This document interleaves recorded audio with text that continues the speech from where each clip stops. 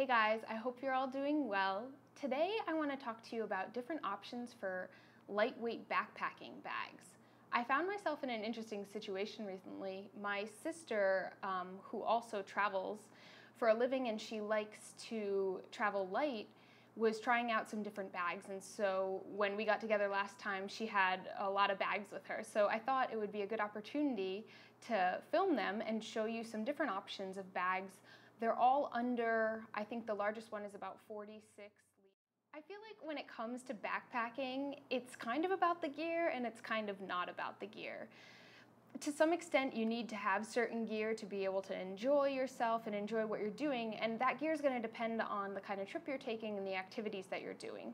But personally, I like to kind of get as little specialty gear as possible, and so I'm not spending an excessive amount of money or having too many things with me. One thing I really think it's important to invest in is a good lightweight backpacking bag, or just a good pack in general, because you want to enjoy yourself, you want to have easy access to everything you need, and you don't want to feel like you're uncomfortable carrying all your stuff around. And if you're like me, you pretty much live out of it, so it has to work for you in a variety of different scenarios. There are so many different bag options out there, and I don't think any one is better than the other. It all depends on what you're looking for. I'm going to show you the ones that we had on hand to give you an idea of different bag sizes, types, compartments, all of that. So check it out. Okay, so the first bag we've got, you may have seen before. This is the one I travel with right now. It's the Deuter ACT Trail SL. It's 28 liters. It's a pack made for women, and I really like it because of the fact that it loads from the bottom. You can open it up and you don't just have to stuff everything in from the top.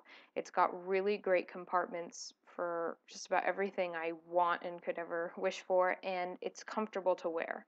They also make a pack for men. It's basically the same exact pack, just a little bigger. It's 32 liters.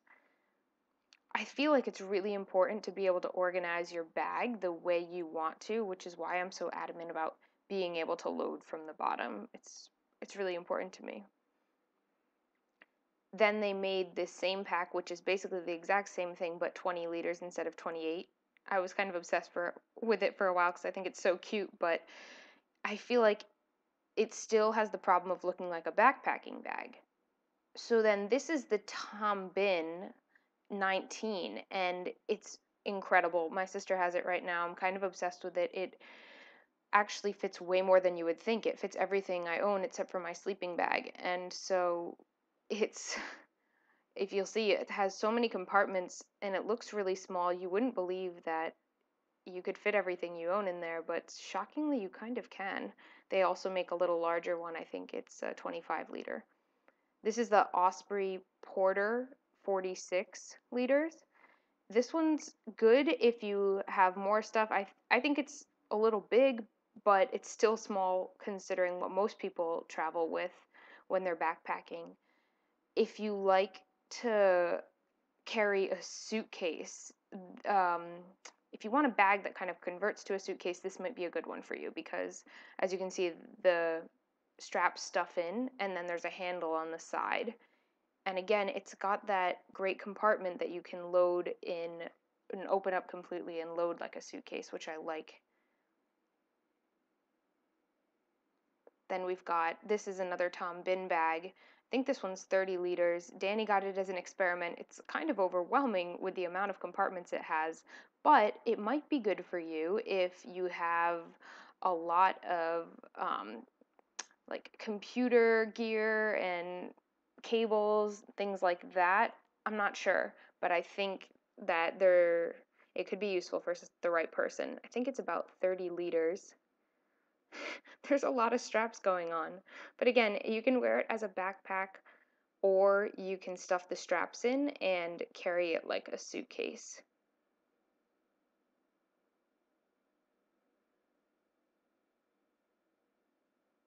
Tom Bin has a lot of good bags. I'll put a link to that site in the description.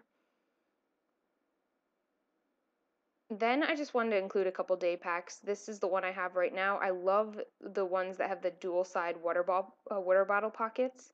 And that one's like 20 liters, but it just gets so small. And this is another one. It's just an LL Bean like classic with the two sides, and it stuffs into itself, which is good too. I wouldn't consider living out of those. They're definitely not durable. They wouldn't be comfortable to put all your stuff in, but it's good to have a bag on hand. So I hope you guys enjoyed that. I hope it gave you some ideas of options for different bags and lightweight bags at that. I know everybody has their personal preferences, so if you have a bag that you really love and that works for you, definitely share it in the comment section below and maybe give some other people an idea of what they could use. And yeah, if you know anybody who's looking for an idea for their next backpacking trip, share this with them, and I'll see you guys next time. Bye.